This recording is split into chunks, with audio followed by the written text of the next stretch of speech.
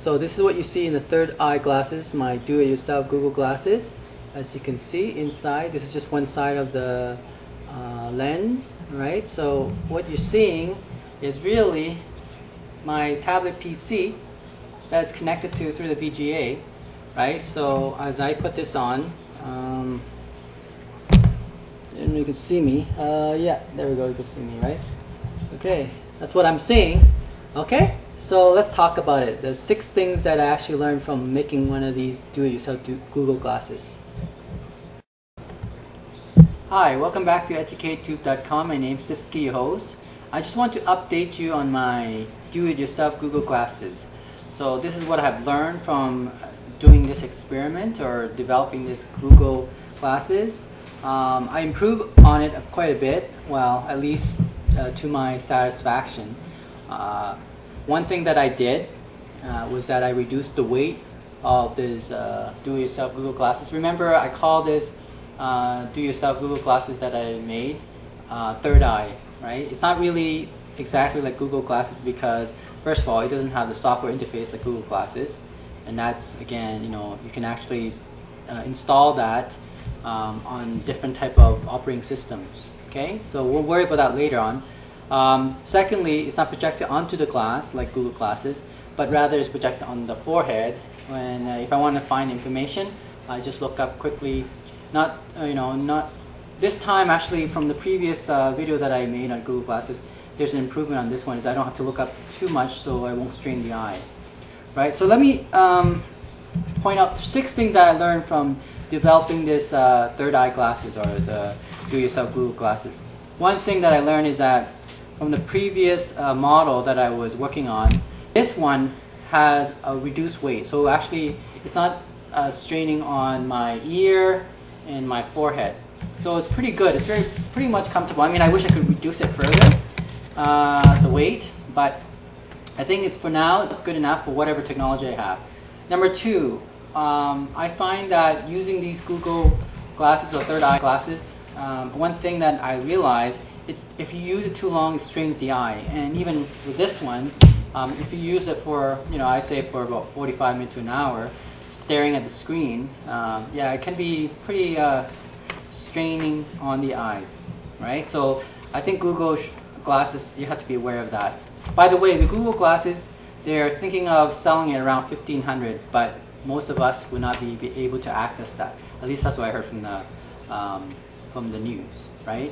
So maybe you want to develop this type of glasses first, and attach the video on this video. I'll show you how. And also on the previous video on the upper right corner, I also demonstrate how I go about making one. All right. So you can either click on the upper right to see how I did from the previous video on Google glasses, or just attach this video. There is a follow-up. Okay. Another thing that I learned is that this glasses anyway is you'll notice that it is not built-in operating system or the hardware. It's just a video display. Okay, so this glasses, and I think that's what it should be developed as. I think Google glasses should be not just for Android, but for Windows-compatible mobile phones or iPhone. All right, I think Google should think about that because the reason it is, you're not dependent on hardware operating system, software and hardware operating system. So for example, this connection here I have, right? So it's connected to the VGA, and I wish it was a HDMI connector, but I don't there's no model currently for this glasses anyway that has that. So I use the old technology. By the way, I'm ordering a micro HDMI connector to a VGA. So next time I'll show you how to connect to your Android phones. Okay, for now I'm actually connected to the tablet PC. It's about 7-inch in size. So it's a bit bulky, but this is just for experimental stage, like experimenting how, to visualize what I'm doing. All right, so in theory, of course, you can actually connect it to any type of computer, any type of operating system, whether it's Apple's products or Android, Google products, or any type of Androids company that makes Androids, or Windows mobile or Windows computers. So it's very universal. So it's really compatible with any type of computer you're using. Anyway, okay, so you can see it's connected to, so you have this Google Glasses connected to the VGA, and the VGA then connected to the computer. Right, next time I'll show you how to hook up your Android phone to this. But for now, let's continue on. So I mentioned about reduced weight size. I learned that from this Google Glasses, it helps a bit. And don't use the glasses too long, it strains the eye, right? Another thing is, the third thing is I realized that for me, I wear prescription glasses. So you have to tailor your Google Glasses according to your prescription glasses. So what I do with mine, well actually you see, I sacrificed my glasses for this. Okay, so you can see I broke one of my old glasses, the lens, and replace it, I don't know if you can see that, right here. Okay, so I actually hot glue it into my goggle. Okay, this is a safety goggle, by the way. You can get it for $2. So I hot glued it, so now I could see what's inside this video glasses. So it's prescription glasses, otherwise I cannot see it properly, right? It's going to be blurry. So that's why another thing that Google Glasses will have to address. I think they already did that. Okay, so be aware of that, because that's what I did with mine. So now I can see what's there in my glasses, because it will be blurry if I don't have it.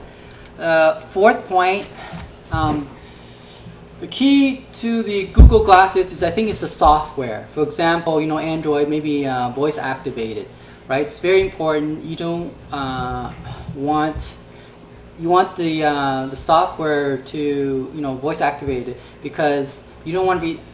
When I had a keyboard, for example, it's very hard to look at the keyboard and type while I'm looking at the screen right on here. Okay, so it's hard. So the technology for these the video glasses or Google Glasses or the third eye glasses is that it's all voice activated. Rarely will you have to use a keyboard. So that's the key to this technology, is that it's all voice activated. You might want to, you know, from time to time to press a button, but other than that, the software is driven by voice. So in other words, you run your whole app based on voice activation. So for example, if I'm looking for a map, I would say, you know, find nearest restaurant in this area or something like that, and then it pops up. All right. So you don't want to be typing that.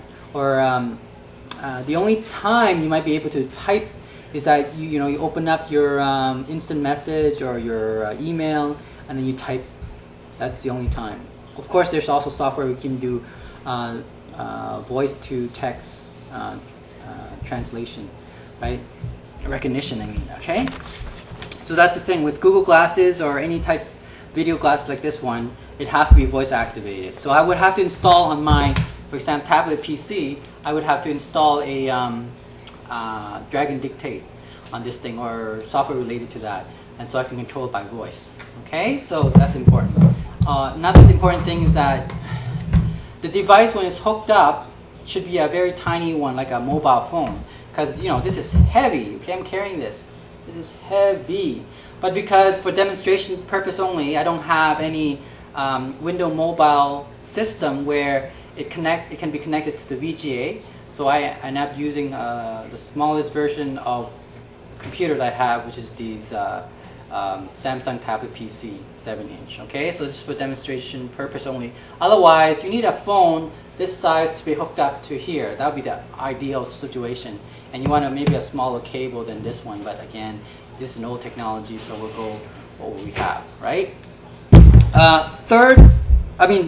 This is the sixth point, I think. The sixth point is that this is what I noticed, that because it's glasses, you have to clean it quite often. For example, when you touch your screen glasses, it gets smudged. So you might have to be cleaning it quite regularly, maybe once a day or twice a day. Right? That's another problem with these glasses. I guess that would be the same thing with the touchscreen phone, right? Except that touchscreen phone is not so obvious, whereas the glass, you can actually see the smudges, and it can be irritating. So that's about it. Okay? So let's get started. I'll show you the attached video how I actually go about creating this one. Okay? Again, the follow-up of the previous third eye glasses that I made. So you can check on the upper right, and I'll show you now how I did this one. Okay, this is the modified up-to-date version of my do-yourself Google glasses. Right, let's get started.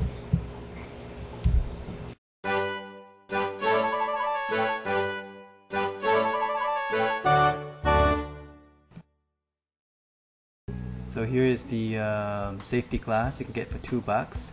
You're going to be using that, and there are the video glasses that I actually trimmed down. I'm going to try to put it into my safety glass. Now initially I tried to put it inside, you can see there, but at the end, the final product, actually I put it outside of the safety glass.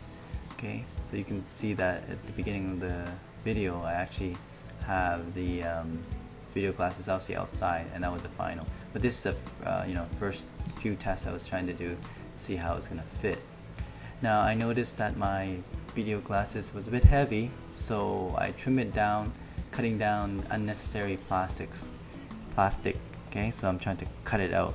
Now be very careful, because you might cut in through your other electronic stuff, components that might be part of the video glass, and that would definitely ruin the whole video glasses. You know, one of these could cost around $100 or more. I bought this on eBay for, I can't remember, around 100 or 150. So I didn't find a use for it. Not as useful, so I decided that's why I made it into a Google glasses. As you can see, it's a bit much more smaller and lighter. So I'm going to put that into my video glasses. Into my safety glasses.